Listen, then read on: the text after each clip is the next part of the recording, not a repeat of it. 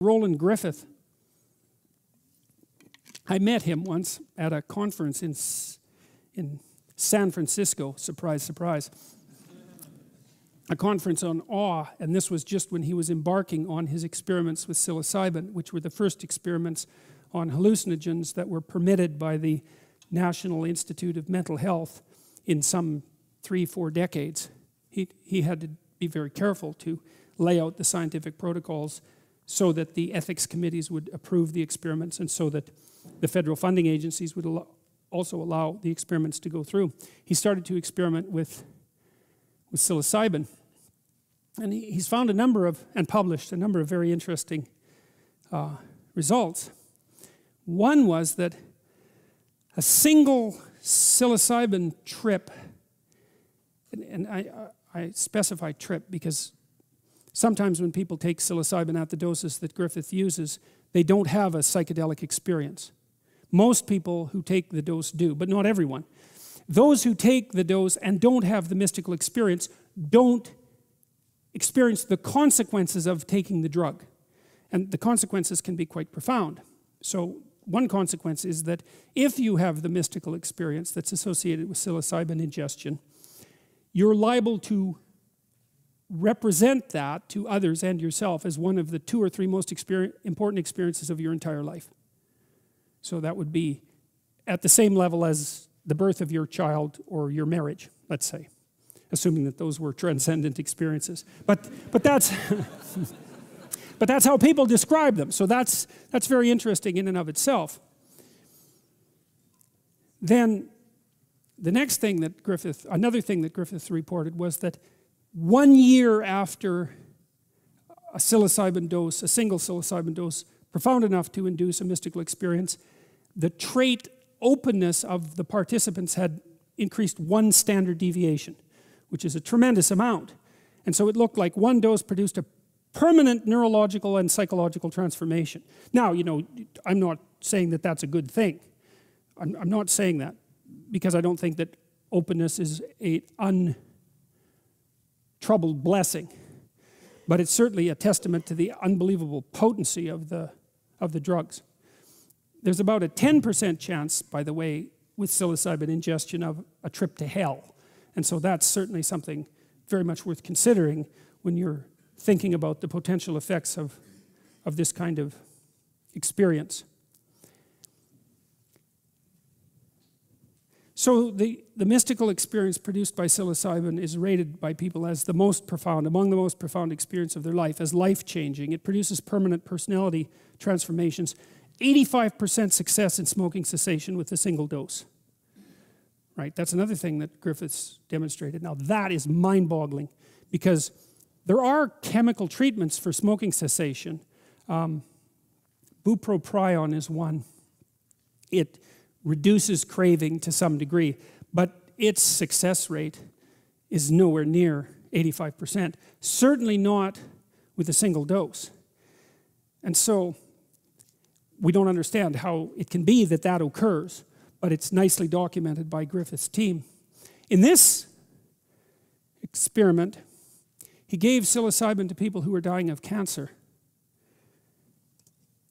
Cancer patients often develop chronic, clinically significant symptoms of depression and anxiety. Previous studies suggest that psilocybin may decrease depression and anxiety in cancer patients. Aldous Huxley took LSD on his deathbed, by the way. So the idea that there was something about psychedelic substances that could buffer people against the catastrophes of mortality is an idea that's as old as experimentation with the drug itself. The effects of psilocybin were studied in 51 cancer patients with life-threatening diagnoses and symptoms of depression and/or anxiety, unsurprisingly.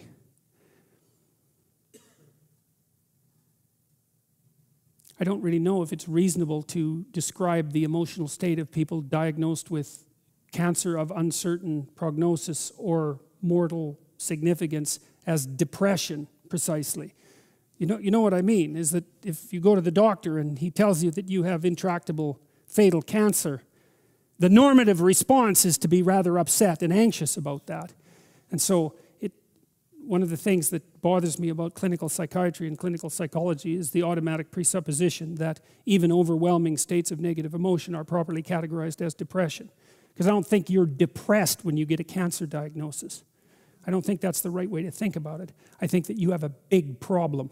And it's not surprising that you're overwhelmed by negative emotion, and to think about that as a psychiatric malfunction is a major error. But anyways, it's a side issue with regards to this study. The effects of psilocybin were studied in 51 cancer patients with life-threatening diagnosis and symptoms of depression and or anxiety. I cannot imagine how they got this through an ethics committee. It's just, we're going to take people who have uncertain diagnosis of cancer that are potentially life-threatening, and we're going to give them psychedelics. It's like, but they did it. And I think it's a testament to Griffiths' stature as a researcher that was allowable. This was a randomized double-blind crossover trial, very carefully designed clinical investigation. People were assigned to the treatment group or to the drug group or the non-drug group randomly, blindly. And it investigated the effects of the drug also at different doses, which is another hallmark of a well-designed pharmacological study. Very low placebo-like dose, 1 or 3 milligrams per 70 kilograms of body weight, versus a high dose, 22 or 30 milligrams per 70 kilograms of psilocybin, chemical psilocybin, administered in counterbalance sequence with 5 weeks between sessions and a 6-month follow-up. Instructions to participants and staff minimized the effects of expectancy. Participants, staff, and community observers rated participant moods, attitudes, and behaviors throughout the study. That's also the hallmark of a well-designed study, because they didn't rely on a single source of information for the outcome data, right? They got self-reports, that's fine, but they had relatively objective observers also gather data at the same time. High-dose psilocybin produced large decreases in clinician and self-related measures of depressed mood and anxiety, along with increases in quality of life, life meaning and optimism, and decreases in death anxiety. And that's an interesting, it's a subtle and scientifically sparse statement, but it's a very interesting one. It was there's an intimation of a causal relationship here. Increases in quality of life, life meaning, and decreases in death anxiety. I mean, the intimation there is that one of the ways of decreasing your anxiety about death is to increase the felt meaning in your life. And the psilocybin dosages potentiate that, but it's a good thing to know in a general manner if it happens to be a generalizable truth, right? If you're terrified of mortality, terrified of vulnerability, there's always the possibility that the life path that you're following isn't rich enough to buffer you against the negative element of existence. It's a reasonable hypothesis, and an optimistic one, I think, although a difficult one. At 6-month follow-up, these changes were sustained, with about 80% of participants continuing to show clinically significant decreases in depressed mood and anxiety. Stephen Ross, commenting about this, he was a co-investigator, said, "It is simply unprecedented in psychiatry that a single dose of a medicine produces these kinds of dramatic and enduring results." Right, which means we have no idea why this happens.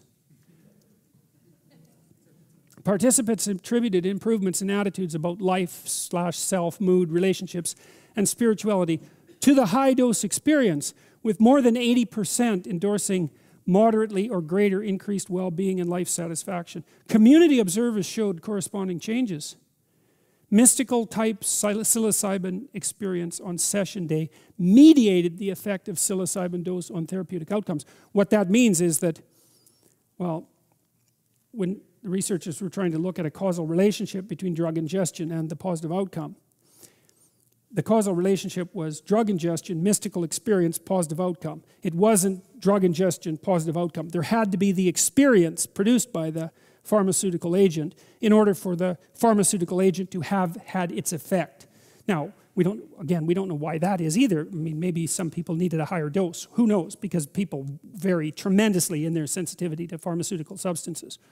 Now, why am I telling you all this? Well, I'm telling you for a variety of reasons. The first is, make no mistake about it, human beings have the capacity for forms of consciousness that are radically unlike our normative forms of consciousness. and the evidence that those alternative forms of consciousness are purely pathological, which is the simplest explanation, right? You perturb a system, it produces pathology, that's negative. That is the simplest explanation. The evidence for that is weak at best, leaving out the bad trip issue, which is non-trivial. The empirical evidence, as it accrues, in fact seems to suggest that the consequence of positive mystical experiences associated with psychedelic intake is overwhelmingly positive, even in extreme situations. And you really can't find a more extreme situation than uncertain cancer diagnosis with concomitant depression and anxiety. Like, I mean, that's not as bad as it gets, but it's kind of in the ballpark. And so the fact that even under circumstances like that, there was the overwhelming probability that the experience would be positive, because that's another thing you wouldn't expect, you know. Even from some of the earliest discussions about psychedelic use that were put forth by people, including Timothy Leary, describing the importance of set, right? So that the early experimenters noted that if you had a psychedelic experience and you were in a bad state or in a bad place, that was one of the precursors to a bad trip, that the negative emotion that you entered the experience with could be magnified tremendously by the chemical substance, and so that it was necessary to be somewhere safe, to be around people that you trust, to be in a familiar environment, to get all the variables that you could control under control. But here's a situation where that isn't what's happening at all, because people have this cancer diagnosis of unspecified outcome, and the vast majority of them had a positive experience, and the positive experience had long-lasting positive consequences. So the case that the transcendent experience is not real, that's wrong. It's real. Now, we don't know what that means, because it actually challenges to some degree our concepts of what constitutes real. But it's certainly well within the realm of normative human experience. So it's part of the human capacity. And you know, there's been other neurological experiments too. There's a researcher, Canadian researcher, if I remember correctly, who invented something he called the God helmet. And it used electromagnetic stimulation, brain stimulation, to induce mystical experiences. Now, I don't remember what part of the brain he was shutting off or activating with that particular gadget, but, and you know, there's all sorts of other indications of this sort of thing that have cropped up in other domains of the neurological literature. For example, it's very common for people who are epileptic to have religious experiences as part of the prodroma to the actual seizure. That was the case with Dostoevsky, for example, who had incredibly intense religious experiences that would culminate in an epileptic seizure. And he said that they were of sufficient quality that he would give up his whole life to have had them. And the funny thing too is that, in my reading of Dostoevsky at least, is that I think that epileptic seizures and the associated mystical experiences were part of what made him a transcendently brilliant author. I don't think that he would have broken through into the domains of insight that he possessed without those strange neurological experiences. And it was certainly not the case that his epilepsy or the experiences that were associated with it produced what you might describe as an impairment in his cognitive function. It's quite the contrary. At least that's how it looks to me.